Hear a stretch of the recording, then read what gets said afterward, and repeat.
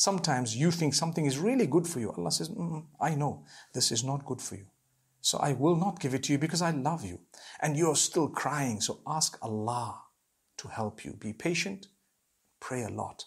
Pray. The 5 daily prayers and even beyond. Call out to Allah. Supplicate to Him. Call out to Allah. Supplicate to Him. Ask Allah, oh Allah, if this is good for me, let it happen. If it's not good for me, let it not happen.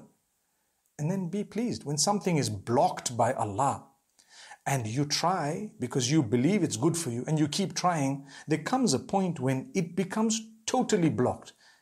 That's the time you walk away and you thank Allah and you're still content, because Allah says, because you were so busy trying to get what you wanted, not knowing it was bad for you, so out of our mercy we blocked it from you, you could not see so many of the other blessings we were throwing at you.